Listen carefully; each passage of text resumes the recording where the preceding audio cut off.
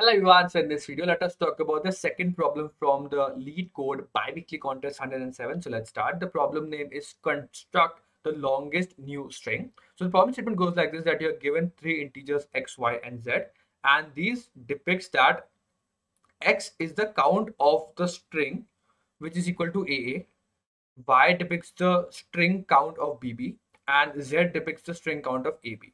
Okay, so you are given that how many strings you have of type AA, BB and AB.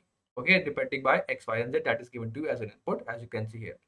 Now your overall task is to choose some of these strings that you have, like a bunch of strings that you have, and then concatenate them. But the only condition that you have to understand while concatenating is that the new string that will be formed after concatenating should not contain like three consecutive A's or three consecutive B's, as you can see, as a substring in the new concatenated string. If it is present, then it is not valid. Now you just have to return the maximum possible length of the new string. Okay, the maximum possible length of the new string, that is the whole thing. You have to maximize it. So what is the maximum new length? Let's take some small example. Whenever you have such type of problems, always try to take some small examples to inculcate different scenarios and see how you can proceed to come with some solution. So let's take some solutions. As you can see,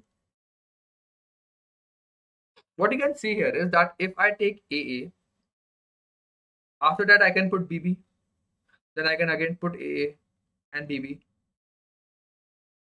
that and so on. So if AA and BB, like if they are equal in count, I can just put AA and BB, there is no problem. But then after that I have again one AB left, like after this. So if both of them are same, it will end with BB, and then I will put AB, and this is a complete thing. So the overall thing is that if the number of count of A, that is X and Y, are same, if the count of X and Y are same, then the total count will be just put all of them together, all the X's and Y's together, like all these are put in together like this. So it will be a, you can say, a window of size 4. So a window of size 4 consists of one X, that is one A and one BB, and it will be like together like this, and then in the end I will just add all the ABs of the Z. So all the string combined together, that is one of the valid thing if X and Y are equal. Let's talk about some other cases. If X and Y are not equal, let's say I have more A's than B's, so I cannot put like this, because if I have only one A, I can put one more A like this, but I cannot now again put A. Similarly, if I have some more B's, if I have BB, I can put it like this, but then I cannot put more A, like let's say more BB like this. That is invalid.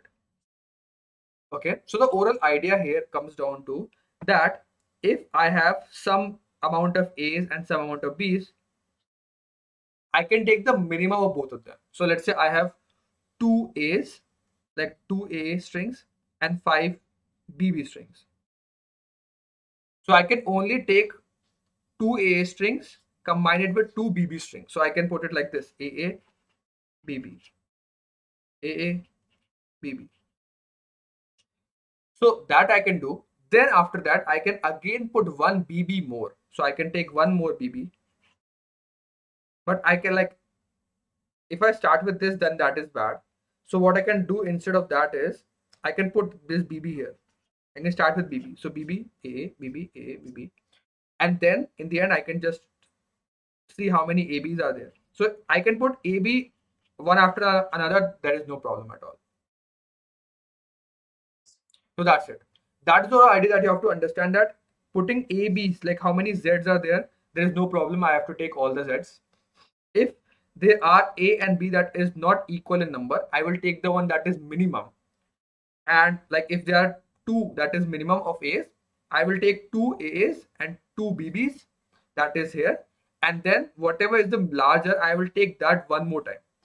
I can take it one more time. So AABB, one window, AABB, one window, that is two windows are then. And then again, one more is there I can take to differentiate between this and the last one, that is all the Z's. And that's it.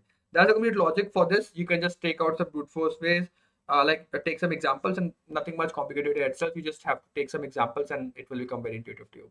So the overall logic here is that if x and y are equal, then the answer is 4 into x. Because why it's 4 into x? Because how many total characters I have?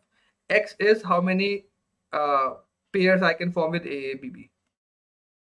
The total length of this A and B is 4. And how many I have?